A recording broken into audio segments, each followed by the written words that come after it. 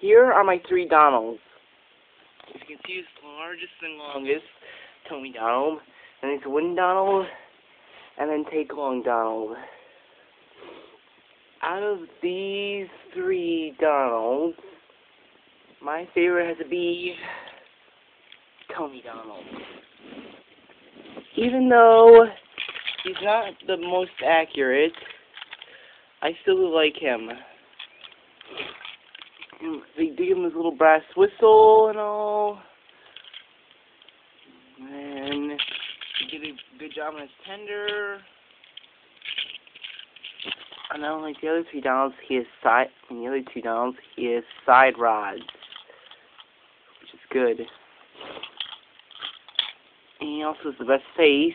Looks kind of like what you've seen within about Season 2, Season 3. And my number of Gaining answer mispronunciations that I have is 7.